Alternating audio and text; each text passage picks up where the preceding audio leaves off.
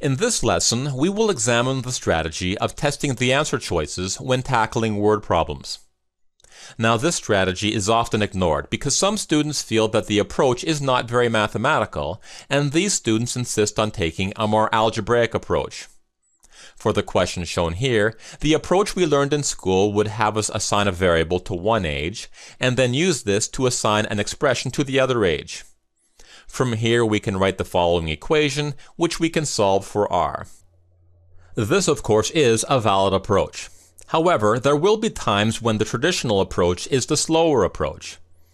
Notice that if you're solving a multiple choice question where there is only one correct answer, we know that the correct answer must be among these 5 options.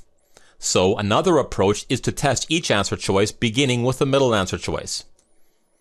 Now, why should we test answer choice C first? Well, you will find that the answer choices on the GRE are listed in either ascending or descending order. So if you test answer choice C and it does not yield the correct answer, you can sometimes eliminate other answer choices that are either less than or greater than C. Here's what I mean. We're going to use this table to keep track of our work. Now, answer choice C says that Raina is 35 years old. So let's add this to our table. Now, the question tells us that Avi is 11 years older than Raina. So if Raina is 35, then Avi must be 46 years old. When we find the sum of these two ages, we get 81. But the question tells us that the sum of their ages must be 73. So we can eliminate answer choice C since the subsequent ages do not satisfy the given conditions in the question.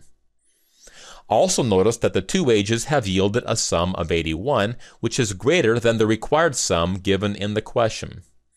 In other words, the ages of Raina and Avi are too large to satisfy the given conditions. So Raina's age must be less than 35, which means we can also eliminate answer choices D and E. Notice that after testing just one answer choice, we are already halfway to finding the correct answer. At this point, which answer choice should we test next? Well, it does not matter which one we test next because we are only going to test one more answer choice. If we test answer choice A and it works, then we have found the correct answer. If we test answer choice A and it does not work, then we will know that answer choice B must be the correct answer and we will select it and move on. So let's test answer choice A, which tells us that Raina is 29 years old. Since Avi is 11 years older than Raina, he must be 40 years old.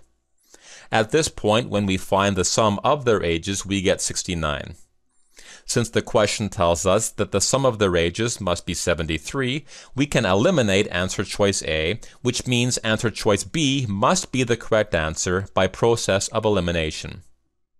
As you can see, we were able to quickly find the correct answer without using any algebraic techniques.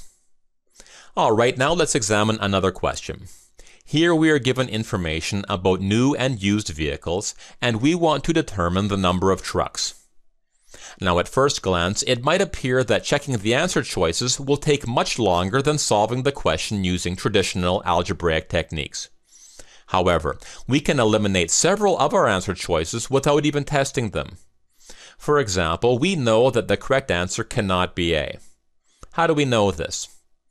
Well, the question tells us that 1/3 of the trucks are used. So if there were 32 trucks, then the number of used trucks would be 1/3 of 32, which is 10 2/3. Since the number of used trucks must be a positive integer, answer choice A is impossible. Similarly, since answer choice C is not divisible by 3, it is not a valid option either. There is also a problem with answer choice D, which we can see using a table. If there were 45 trucks, then we would need 55 cars to make a total of 100 vehicles. However, the question tells us that 1/2 of the cars are used, which means the number of used cars is 1/2 of 55. Since the number of used cars must be a positive integer, we can eliminate answer choice D as well. At this point, we only need to test one answer choice. If it works, we'll take that answer. If it doesn't work, the other answer choice must be correct. Let's try answer choice E. This tells us that there are 48 trucks. Now, if there are 48 trucks, then there must be 52 cars for a total of 100 vehicles. If 1/3 of the trucks are used, then there are 16 used trucks, and if 1/2 of the cars are used, then there are 26 used cars.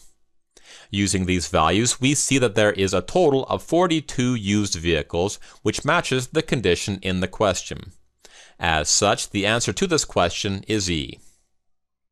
Okay, let's summarize. In this lesson, we learned how to test answer choices, and we learned how to eliminate impossible answer choices before testing answers.